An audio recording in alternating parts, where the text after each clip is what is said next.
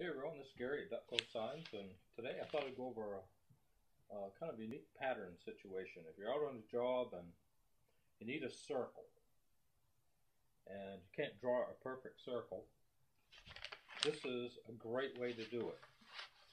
Now usually if you unroll your paper, so you get this, the best way to unroll paper is to put it this way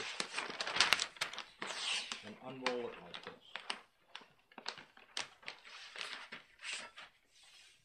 Then you can tape the edges down, cut the paper, and the paper will stay, once it's cut off, will stay laying down so that it's not always rolling up. It's the best way to make a pattern too, so that when you put it on the vehicle or whatever you're working on, it will stay laying down so you can get it taped. Now, so let's say you need a circle a foot, 1 foot wide. Move it down here in this end of the 6 inches. What you can do is just keep moving this, defining your true center mark here right now. Okay.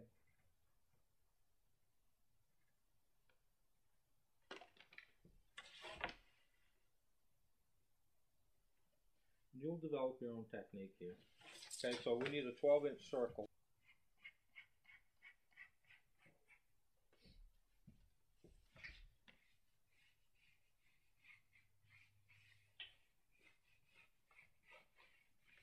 If you can't, let's cut this like so.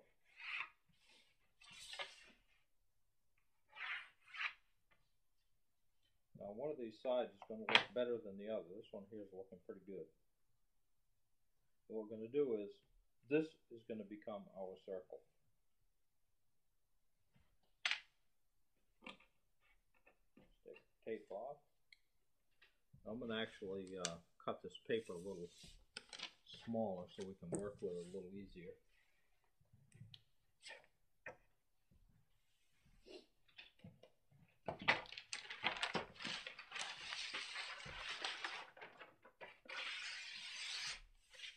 We really don't need a straight edge here, even though it's just coming out pretty straight.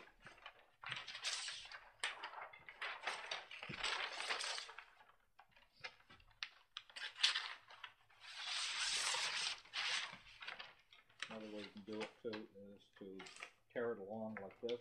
If you don't happen to have a razor knife, just tear it off. You can see it comes out pretty straight. Down to a working size.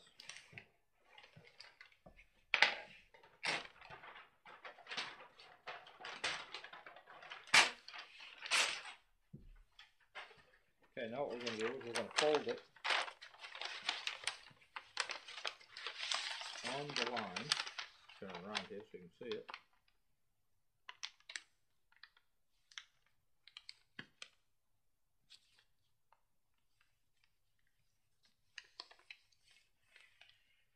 Okay, this is going to be our circle side, so put an X on there. That's the one that we're really looking for. And then we're going to fold it again this way. Turn it around again so you can see it.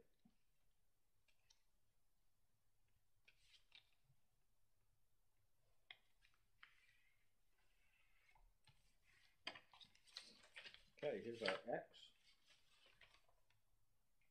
Take a piece of cardboard and the pounce wheel, and we're going to pounce it.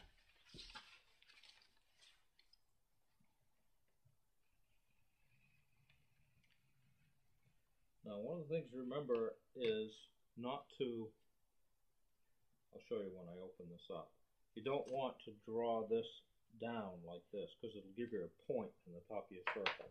It's not a huge deal, but it can affect what you're trying to accomplish.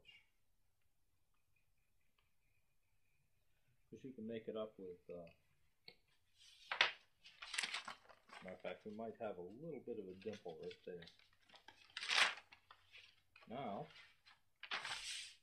what we're going to do is we're going to sand the back side of that just a little bit. We'll help bring the chalk through.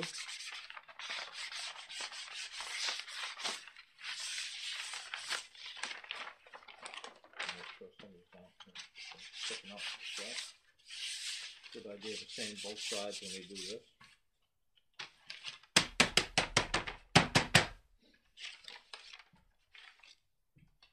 Now I sprayed this earlier so we could see. Take this and we can lay it on anywhere we want to. And just take our tape, stick it on there. This is a Hennessy pouch. You can use a sock if you want to cut balls in it. Just contractor's chalk.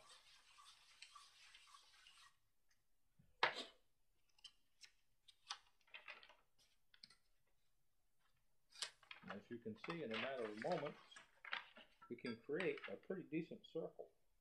And we can clean it up just a little bit just by painting it, or we can just use a grease pencil and trace it around, but we have a lot better circle to follow.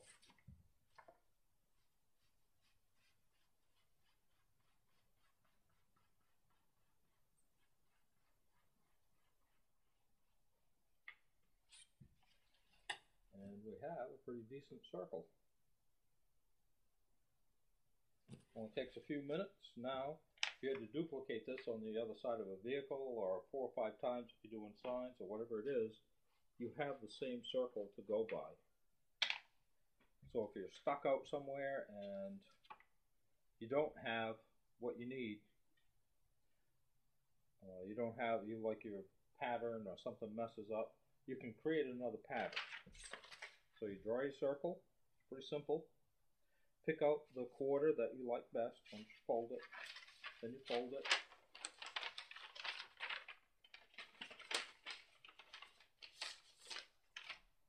Bounce it. Open it back up and sand it both sides. Lay it on where you need it, and then you can do your artwork or whatever you need to do inside that from that point on. So a real simple solution for a situation when you're out in the field that could be a real problem. It could cause you to go back to the shop. So I hope this helps, and I'll see you next time on Duck Cove Signs. Hey everyone, I thought I'd give you a little history on the paper pattern. It's believed that Michelangelo created the first one, and he did it while he was working on the Sistine Chapel. He worked on it for 4 years, from 1508 to 1512. And as he was drawing the figures on the ceiling, his perspective wasn't quite what he had anticipated. So he started drawing the figures on paper, and then he would take a single pin, not a pounce wheel. He didn't invent the pounce wheel. A single pin, and he would sit and painstakingly punch holes, little tiny holes, through this paper. And then he'd go up on his scaffolding and lay on his back, put the paper on the ceiling, and he had taken some charcoal and ground it into a fine powder, put it in a rag, and he would pound it through the holes in the paper that he had created.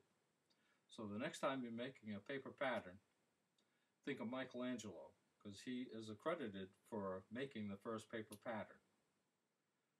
And realize that our profession has come a long ways because of the efforts of people like Michelangelo. This is Gary from Duck Cove Signs, and I'll see you next time.